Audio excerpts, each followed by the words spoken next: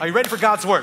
1 Samuel chapter 30, we're gonna read verse 1 through verse 8, and these passages here, it's a story about when David suffered a great traumatic event, and I'm gonna extract something here that I think will apply to all of us from God's word about our emotions. But let's pick it up in verse 1. The Bible says, now it happened that when David and his men came to Ziklag, say with me, say Ziklag. It says on the third day that the Amalekites had invaded the south of Ziklag, and they attacked Ziklag and they burned it with fire. And they had taken captive the women and those who were there from small to great. And they did not carry anyone, but they carried them away and they went their way. Verse 3 says, so David and his men came to the city. It says, and there it was, burned with fire, and their wives, their sons, and their daughters had been taken captive. And so here what's taken place is David had some victories in his military campaign, eradicating the enemy from the promised land.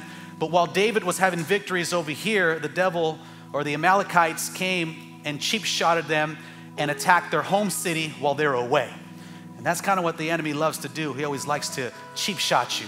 And they came back and they kidnapped their families, houses were burned, and it was a traumatic event. And I want you to see here what transpires and how David handles this to see God bring a victory in his life. It says, then David, verse 4, and the people who were with him lifted up their voices and they wept until they had no more power to weep. You ever cried so much you couldn't cry anymore?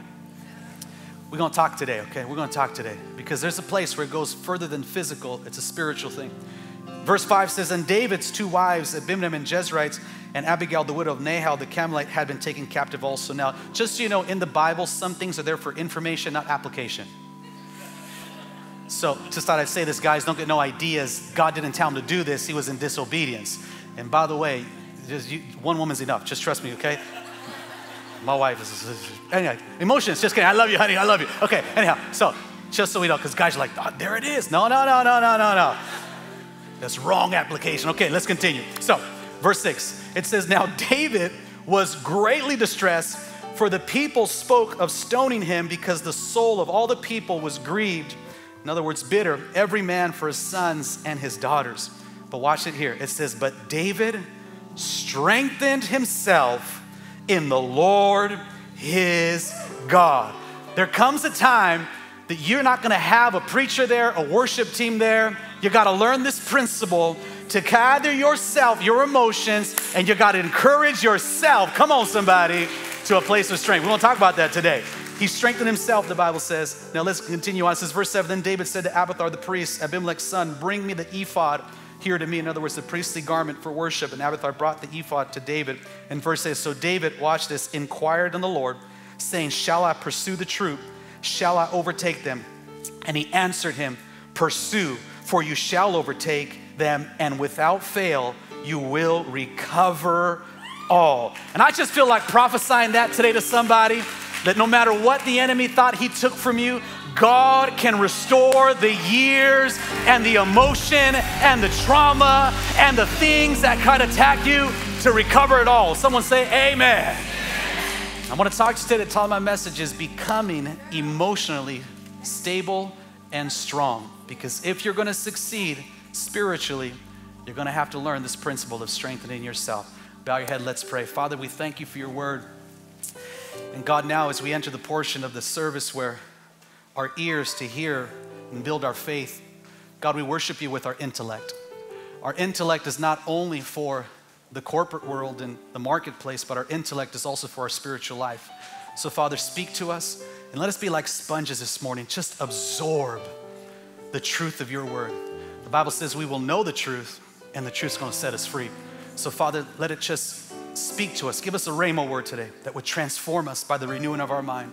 We thank you and we're so grateful for what you're doing in our lives. In Jesus' name we pray. All of God's people say amen. Give God one more hand clap. You may be seated and just tell the person next to you, tell them, say, I will be emotionally stable and strong. Tell them that. I see marriages getting healed already. There's breakthrough in the room.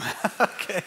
I was gonna say, tell your neighbor, you will be, but that might go sideways. Anyhow, you can type it in the chat. I will be emotionally stable and strong. I wanna talk today about emotions, about the ability that comes from God to stabilize and strengthen us emotionally. Because this is a very, I wouldn't just say important, I'd say extremely important to see the success that God wants for our life spiritually and freedom, is that it's going to be real hard to advance spiritually and advance in your life if you're not emotionally stable and strong. God wants this area to be by the fruit of the Spirit with self-control. And I want to talk about that because as we're talking about freedom, this is something we need. And emotions, we all have emotions, right? Everybody got some emotions. Some too much, some not enough. You have to pinch you to make sure you're alive. Just, you guys, show me something, man, you know what I mean? But we all have emotions, whatever level, we are emotional beings. And I want to start off just my opening thoughts, and then I'll get into the context and the meat and potatoes of the message. But emotions, I want to tell you, they're not wrong, okay? Emotions are God-given. God gave us emotions. He gave them to us. So I know sometimes you'll hear preaching about feelings and how feelings are liars, and yes, don't be led by your feelings. We're to walk with feeling, but not led by them. But emotions are actually God-given. They're given by God because God has emotion. And the scripture tells in Genesis 1:26, it says that we are made in the image of God. And you'll see throughout the Bible, God gets angry. The Bible says that Jesus even wept. The scripture tells us that there are many emotions in the God that we serve, so we're to have emotion. And these emotions that God gave us are not a curse. And so I just want to start by telling somebody that, because somebody I feel might say, I hate that I'm emotional. Hold on. What you don't want to do is because of the wrongful use, stifle or kill the rightful use of God's emotion inside of you. Because God gave them to us. And I'll even go here because for those that sometimes, to the fellas, because I always like to talk to the fellas, man, conference coming up. You say, my wife's emotional. Good, so's mine. Because they're like, wait, are yours too? Yes, mine too, So, and I'm emotional. Guys are emotional too. No guys say that, amen. They're like, no, I'm not. Yes, you are. See, you're emotional right there. I'm not saying nothing. Y'all emo, bro, Like, we see you after your team loses. Don't talk to me. It's like, bro, it's a game. Chill. You know what I mean? Man, ruin my week. Why are you a Raider fan? That's your fault. No, I'm just joking. I'm sorry. I'm getting myself in trouble. Anyhow, I lost half the crowd. No, I'm just joking. All right. So, emotions, like they are God-given. We all have them, and we need to learn to use them to our benefit as God intended and not let the enemy attack them. Because here's what I know is true. The enemy loves to attack your emotions. He'll love to attack your emotions. And so what are emotions? Write this down. This is not your first point. I'll get to it's only so much room I got on the note sheet here. But here's the first thing. Emotions are signals. They're signals. Emotions are signals. God gave them to us so they can give us a signal of how we're doing. It's kind of like the gauges on your car, right? The indicators. It shows you how your oil is, your water is. Some of you pay no attention to it, but you need to pay attention to it, okay? Your car gonna overheat, tells you where your gas is. Some of you I wish you had faith like you did for your car. Because you're like, I can make it. I know my car. I wish you'd be like, I know my God. I can make this. What I mean? Like, anyway, sorry. You're like, I know it. They give you an extra gallon. Just go. What I mean? But anyhow, like those gauges in your car, emotions are supposed to be your gauge for how you're doing. Like it's supposed to signal to you, like if you're feeling frustrated, it's a signal. Well, why am I frustrated? Does something need to change? If you're feeling grief, well, what am I feeling? Do I need healing in a certain area? If I'm feeling, certain discomfort, they're supposed to be signals. And what God wants us to do is to learn properly how to manage the emotion as signals of where we need healing. But and it's not, listen, and it's not the signal that ruins the car, it's what you do with the signal. It's not the emotion that will ruin your spiritual life, it's what you do with the emotion. So emotion is a signal. So here's my second thing about emotions. Again, opening thoughts, we'll get to the context here of the scripture, is emotion is your responsibility. Just write that, say my emotion is my responsibility. Just emotions are your responsibility. And my wife and I learned this principle through during COVID. My wife and I, we started some marriage counseling, and we went through some counseling with a Christian counselor, and we were fortunate to have, he's counseled a lot of pastors across the nation. And don't worry, we're good, but sometimes the counselor needs the counseling. Come on, talk to me, somebody, right? I need to go in for a checkup too, checkup from the neck up, you know what I'm saying? And so, I got bars today. Let's go. Anyhow, so we go and we start talking about just emotions and anger. And I'm like, yeah, sometimes I get upset. And it's like, nobody has the right to make you upset. I'm like, what? But nobody has the right. Nobody makes you anything. Your emotion is your responsibility, your response. And I'm like, wow. Well, then I don't want to be upset. Because you don't have to be. I'm like, this stuff's good stuff, y'all. You know what I mean? And so listen, if you came to church for this next point, I'm going to tell you, it's worth it. So I use it on my kids now. Because my kids are like, I'm bored. I'm like, your emotion is your responsibility. I'm trying to help you. There you go. My brother got it over here. He's like, I wrote that one down. You know what I mean? I'm bored. Well, your emotion is your responsibility. What are you going to do about that? You want to paint something? You want to go run outside? Because your emotion is your responsibility. But we need to teach our children that they don't have to feel anything. That when you can use the spiritual gift or the spiritual fruit of self-control, that you can now be emotionally stable. Come on, somebody, and strong, which is going to lead to your freedom. Say amen. And so emotion is our responsibility. And so, and this is something, again, that comes from God, but we got to learn to navigate it because it's not the emotion that kills you, it's how you respond to the emotion. And this is why I love the story we just read. Because in the verses we just read, David had suffered in a situation that he had all the right to be angry, all the right to be bitter, all the right to feel like the victim. God, why? He had all that right. But he did something that I pray that you grab and you implement it into your Christian formation, the renewing of our minds. He did something that the scriptures pen to us, that in the middle of a loss, he did something the Bible says, he strengthened, he gathered his emotion, he gathered the situation, and there was no Pastor Josiah there to preach a sermon. He didn't have the podcast, he didn't have the worship team, he didn't have his friends, he didn't have nobody, because sometimes I thank God for all the friends and even we're here to serve you, but sometimes it's only you and God and your temptation and your mind and your emotion, and you're gonna have to learn to go self. We ain't going there. Because the last time we went there,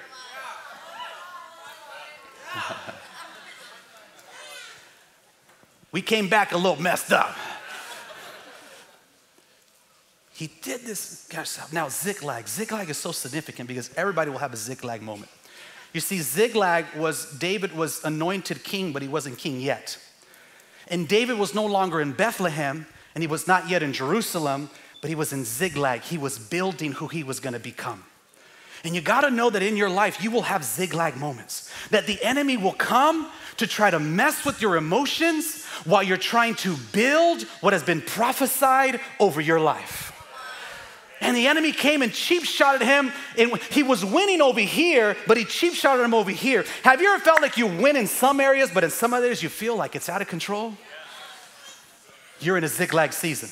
And I'm telling you, during a Ziklag season, Ziklag season, I just felt that a Ziklag season, you're gonna have to learn, watch this now, you can't control the outcome sometimes, but you gotta learn how to control the inside of your life. You gotta learn how to get the inner world in line. My emotions, someone say my emotions. And that begins to help where you're going. Here's your first point, write this down. Enough of the introduction here. It only took me 15 minutes, praise God. Number one, my spiritual success, and I'm gonna add to my own point because it's my sermon, I can do whatever I want. My spiritual freedom and success requires me to be emotionally strong. Say with me, say, my spiritual success and my spiritual freedom requires me to be emotionally strong. It is required. It is required. It is required. David would not be able to manage that situation if he didn't strengthen himself and gather his emotion. He had to strengthen himself. The Bible says it. Let's read it one more time so you know I'm not making this up. 1 Samuel 30 verse 6 says it here. It says that David, watch this now. If you put up from your team, it'd be amazing. It says, now David was greatly distressed. In the lower part, he says, but David what? He was greatly distressed, but what did David do at the end of the verse? He says, but David what? He strengthened himself where? At the bar. He strengthened himself in the club. He strengthened himself by going back to his ex. Oh, Lord, here I go. Help me. Who? Oh, Holy Ghost took over the microphone. He strengthened himself. You know what I need? I just need a weekend away. I'm going to Vegas. Shout. Because I'm going through a lot. Here's a good question. Where do you go to attempt to strengthen yourself? Where do you go? Where do you go? And are you still going back to the same places that are not strengthening you, they're draining you? Drain. It's almost like drinking salt water to try to quench your thirst. You know, sometimes when I teach God's word, and I often feel like I'm giving you fresh revelation, but sometimes I feel like I'm just telling you something you already know. Like, you know it ain't working. You know that ain't helping you. That's why I'm gonna clap for you. That's why I'm so glad you came to church today. Let me clap for you. Let me celebrate you for a minute.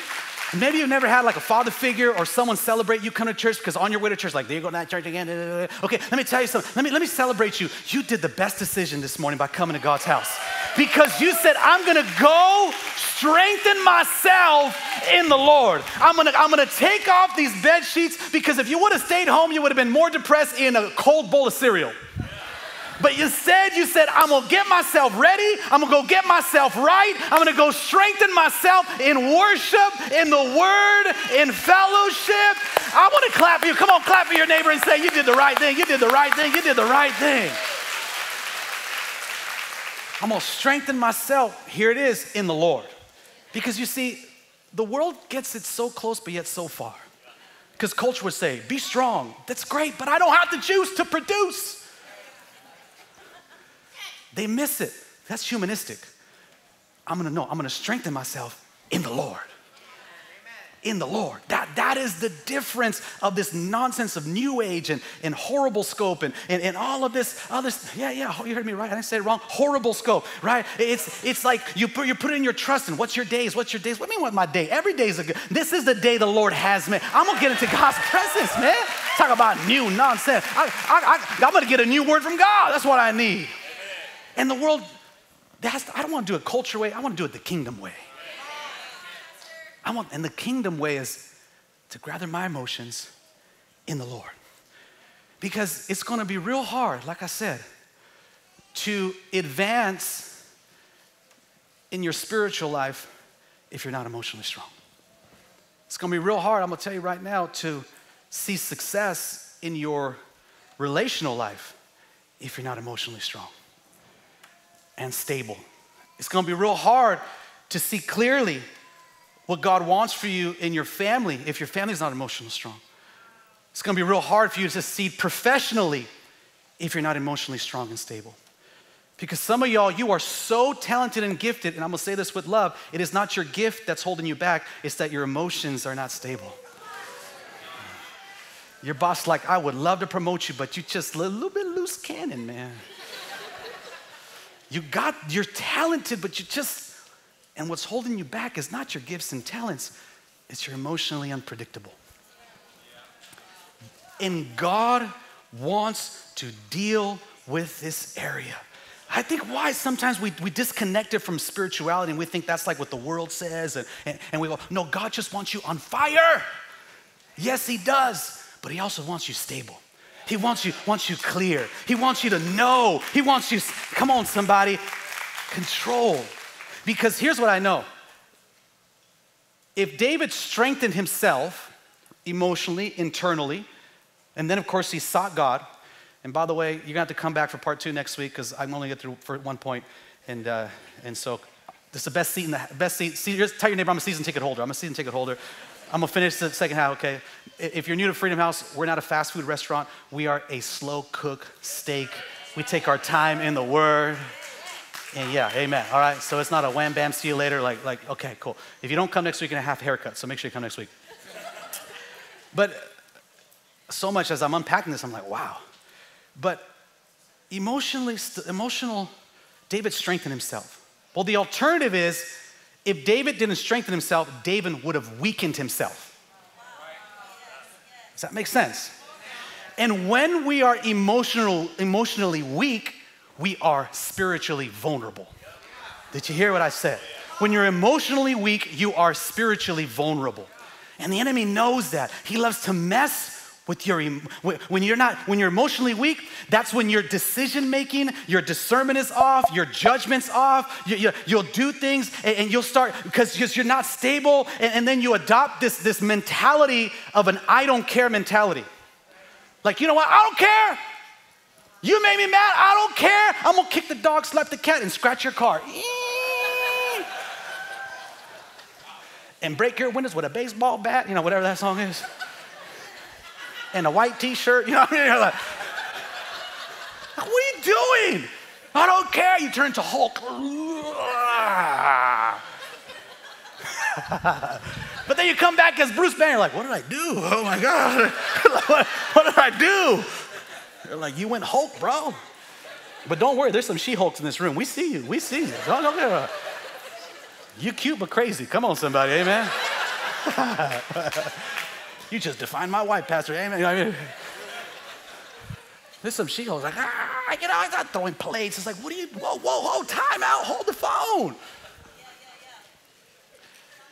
When you're emotionally weak, you're spiritually vulnerable. And it ends up deterring your destiny. And watch this. It's not the devil. Remember, nobody can make you feel anything. Nobody can make you. It's a choice. Tell your neighbor, say, it's a choice. So what does the scripture say? Let's go back to the text here, 1 Peter 5:7, next verse.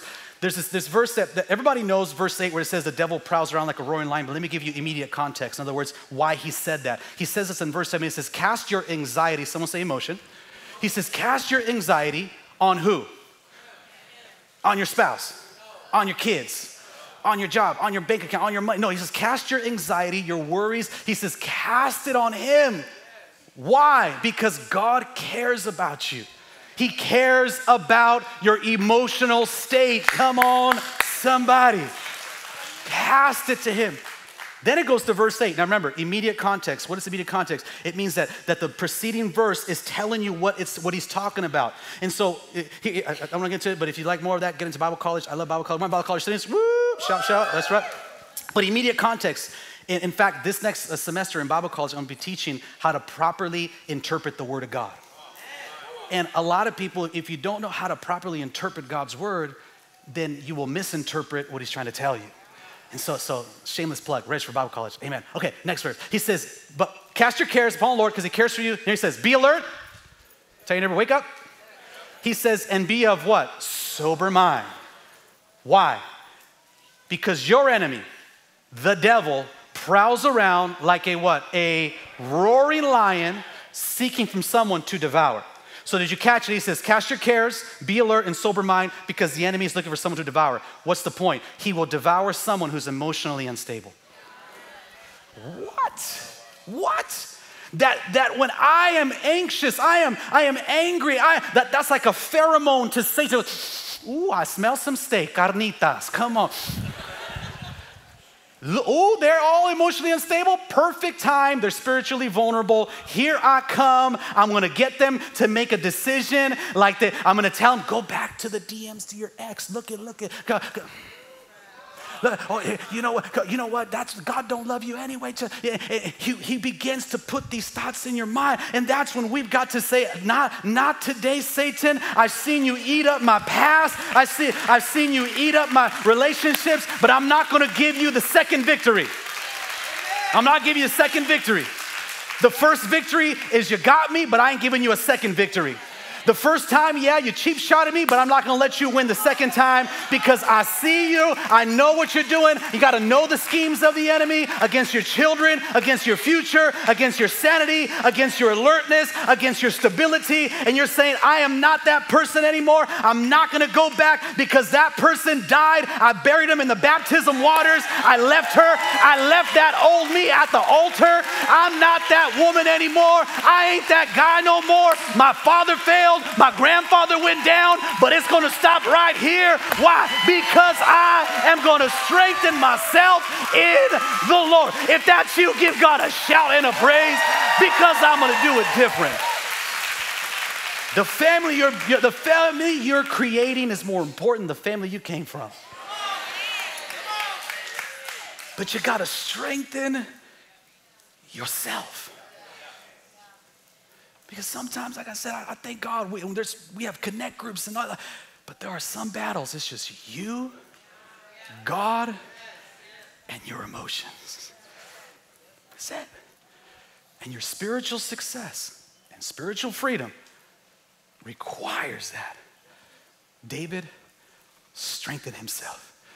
Next week, I'm gonna give you ways how to do that. So like I said, don't miss it, have a haircut, okay? Let's read the next verse. Proverbs 29:11 says this, watch this. It says, fools give full vent to their rage. But the wise, what do? They bring calm when? In the end. Scripture says that fools give full vent. In other words, you're not a fool because you feel an emotion. You're a fool if you give full vent to it. Because not every emotion is meant to be expressed. It should be felt, but not expressed. Okay, let's break that down for a second. It's okay to feel it, but it doesn't have to be expressed. No one ever died by swallowing their pride. Hallelujah. I got bars today. Man, this comes like a whole song. No one ever died by swallowing their pride. It's the Holy Ghost. God bless you. I know what I can say, but I'm not. This is a fool gives full vent. In other words, no filter, no bound. It's like, I just keeping it real. I'm just really honest. I call a spade a spade. I call it like it is. No, that's not real. That's rude. Hallelujah. Not every emotion. The Bible says a fool gives full vent to their anger.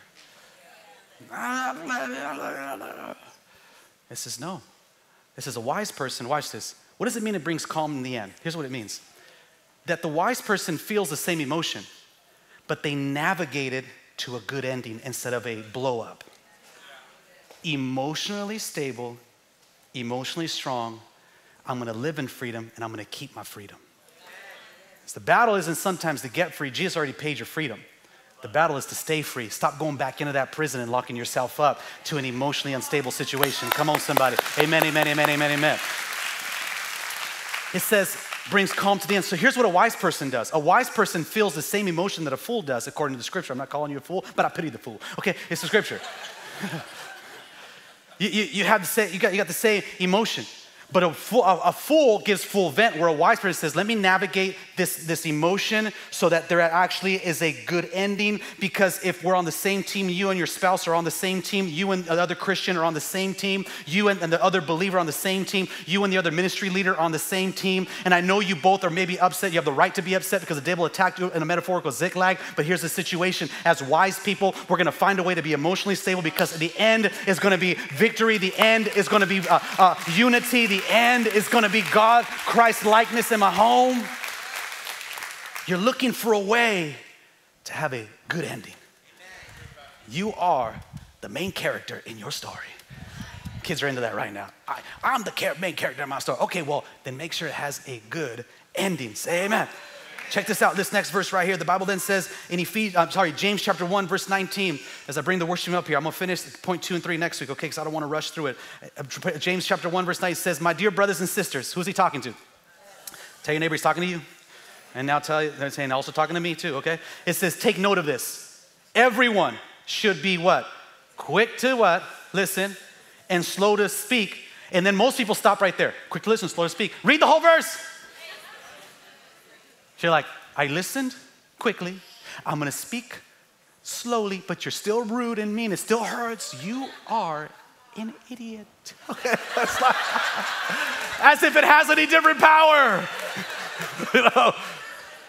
You jerk. You know what I mean? Like, no, finish the verse and slow to become angry. That means take off your track shoes. That means take off, get out of your race car to anger and say, I'm gonna do a Holy Ghost, God bless you, because I am an emotionally stable and strong person in the corporate world, in the business world, with my unbelieving friends, my unbelieving coworker, with the other business owner, because I am gonna show a person that has the fruit of the spirit of self-control, and I'm not gonna let my emotions ruin what has ruined in the past. Clap if you receive it and you believe it. Shout amen. Because if I'm not slow, here it is right here. The next verse, Ephesians 4:26. So I bring the worship team up one more time. Ephesians 4:26. In your anger, the Bible says what? Do not sin. Do not let the sun go down while what? You're still angry. Now, let's go to the next verse. It says, because if you do, right? In other words, you have that anger, and it's not just the fact that you go to bed angry, but you're angry longer than you should be, okay? That's only supposed to be like a 1 hour issue. You made a 30-day issue out of it. Oh, I felt that one. Let's talk about that for a second. Sometimes I feel like I step in here, ow, I go, oh. Like a chiropractor, I got your back. I'm like, ooh, there's something there. It says, and do not give a foothold to the devil. What does it mean by the sun go down? Yes, of course, make it right for the sun go down, but it means don't be angry longer than you have to. Why did you make a 2-week issue that was supposed to be a 2-minute issue? So now for 2 weeks, you're going to bed with it, you're angry, arguing in your mind, you're dumb, you're stupid, I don't care, man, your mama, I mean, you're like, you know, I don't care, man, I will slap her, I will slap you next time, I don't even care, backhand, not even front hand, I will like, you know what I mean, like, I'm a kid, like, you're 2 weeks. He says, if you do that, here's emotional, right? He says, you will actually give a foothold to the devil. What does it mean, a foothold? It's a picture is kind of like when my little brother would like hit me behind the head and he would run and he would try to go in his room and I would put my foot and it would stop. I'm like, fool, you in trouble now. Because then after my leg, I then put my leg through, then my shoulder, and then next you know, I'm in, I'm like, what's up? Now it's done now. You know what I mean? Hit me again, you know? Okay. I have 4 brothers, so it's crazy. Pray for my mom. 5 of us jokers. But the Bible says when I'm angry or my emotions are unstable longer than they should be, that you have given the devil up. So he's like, moment 1, I'm kind of in, but then he says, oh, don't worry. Then he puts his leg through, then he puts his arm through, and next thing you know, he's like, dinner time. Now he's moved into your life. Now it's not what was an issue, now becomes a soul wound. Now it becomes a family stronghold. Now it becomes a bitter root of offense. All that could have been dealt with now is longer. My spiritual freedom and my spiritual success requires me to be emotionally stable and strong. I want to talk about this. I'm going to finish part 2 next week, but let's pray on that. Just bow your heads. Father, I thank you this morning. Summer of freedom. Summer of renewing our minds, of growing us and building us, Lord. And as your head is bowed, I just want to tell you, it's a process, it's a journey, okay? Freedom is not a destination, it's a journey. That's why we come weekly to God's house, because every week God's strengthening us. That's why you get into connect groups. It's so important you get into connect groups, because you need to be around more emotionally stable people. Because if you're all around emotionally unstable people, it's gonna bleed on you. You got to get yourself in the right circles, spiritually. So Father, I thank you because you're doing something across all our church campuses right now, Father. You're preparing us, you're growing us, you're developing us. You're healing us. You're renewing our minds. So here's what I'm gonna do as every head is bowed. When I count to 3, if you're ready to say this year, I'm gonna commit over the next year. All right? Today we have our join the teams happening all across our campuses. Some of you need to join the team. You need to get like into an atmosphere that's more selfless, more giving of yourself to serve. It's gonna teach you selflessness. It's gonna help disciple you how to truly serve. Jesus said in Matthew 23:11, the greatest is the servant of all. There's a dying to yourself. It's even proven psychological. They say that when you go out and you serve, that it releases endorphins and all this stuff. And I'm like, that's great, but my Bible already told me, you one who refreshes others, will they themselves be refreshed? See, medicine is catching up to the Bible. But that's why you need to get an atmosphere where you begin to grow. So Father, I thank you, God, for what you're doing. So when I count to 3, you're ready to commit to being more, to strengthen yourself in the Lord. I want you to stand to your feet. Ready 1, ready 2, ready 3. Come on, let's stand to our feet all together. Come on, somebody, give God